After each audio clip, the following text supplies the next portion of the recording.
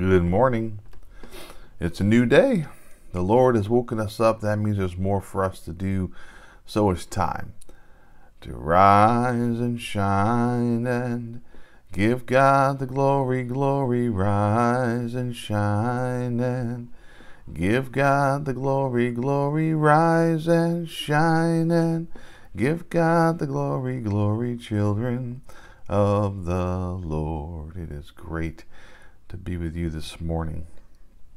So I want to share with you a good reminder that I got in devotional reading a couple days ago from Crosswalk. And that's really to ask ourselves this question every day: what really matters most today? You know, the scripture I want to share with you is found in Luke chapter 10. And I'm going to refer to this later on this morning as well. But I want to read to you the full context of it, verses 39 through 42. Martha had a sister named Mary who seated herself at the Lord's feet and was continually listening to his teaching. But Martha was very busy and distracted with all of her serving responsibilities, and she approached him, Jesus, and said, "Lord, is it of no concern to you that my sister has left me to do this serving alone? Tell her to help me, Lord, to do her part." But Jesus replied, "Martha, Martha, you are worried and bothered and anxious about so many things.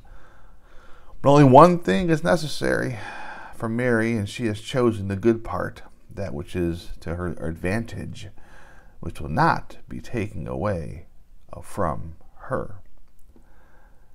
You know, some weeks come with waves of heaviness that weigh slightly different in contrast, that is, to the typical constant flow of busy responsibilities and commitments and work schedule that normally have you wrapped up, you know.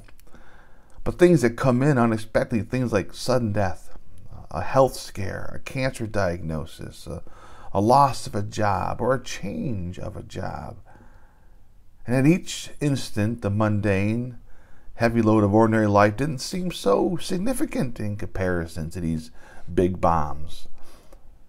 Whenever something is of such weight comes in close contact with our path, I'm reminded of these words in Solomon: meaningless, meaningless, meaningless. Because suddenly all the little things that felt, well, collectively so grand yesterday or right before the hard news appears vastly unimportant. I'm referring to unwelcome news that we're smacked with and faced with, and that definitely isn't received in a moment as a gift. I will say the perspective shift away from the focus on all the busy work, so to speak, is certainly a welcomed, unexpected blessing.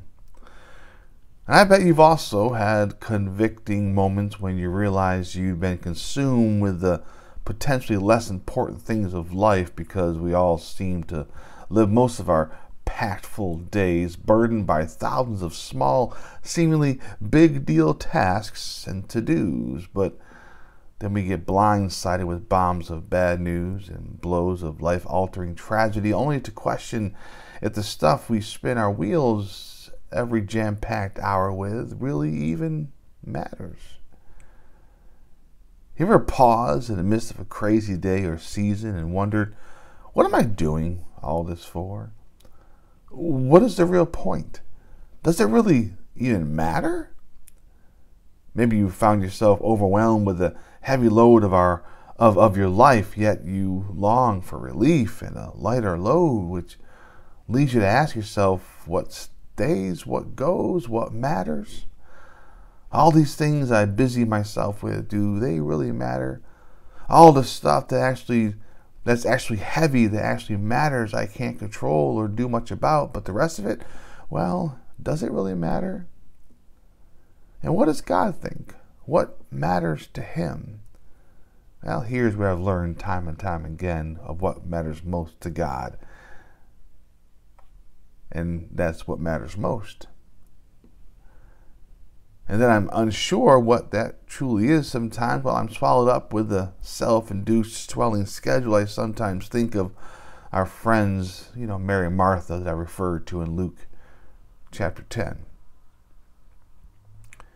And it is a favorite story of mine, one that reminds me every day of what really truly does matter. Because I can also relate to both characters.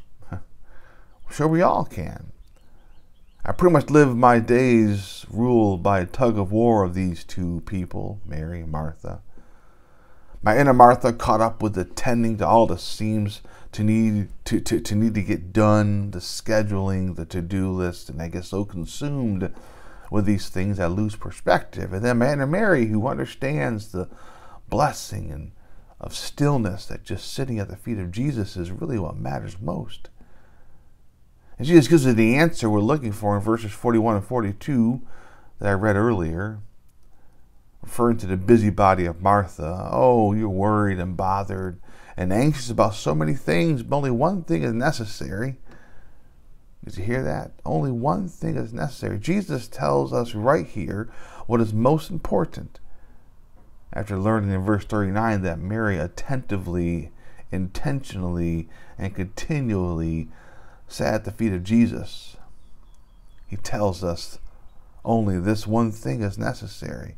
He tells us that this is a good choice that will bless us, that will never be taken away from us. Friends, most importantly, more than anything, even doing things for Him, the Lord just wants us with Him.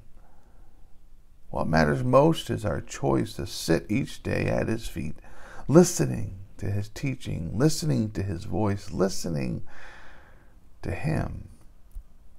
And I'm sure you've read this story many times like I have, but I also know I need reminders again and again in the midst of my overloaded life of schedule and to-do lists of what matters most.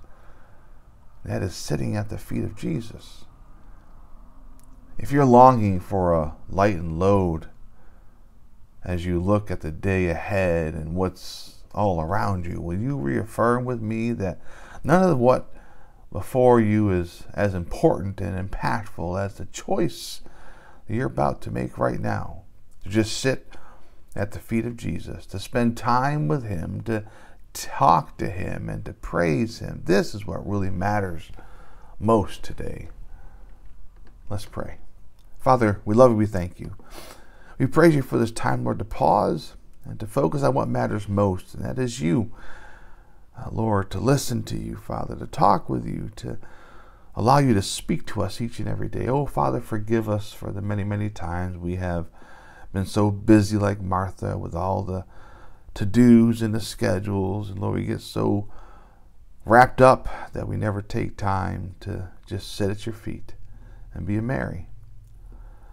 So Lord, help us today to focus on what really matters most. Lord, to keep you first and foremost in our minds and our day as well, to do your will. Lord, to go and to be the light to the world around us, to go and be the hands and feet of you to the people that come across our path.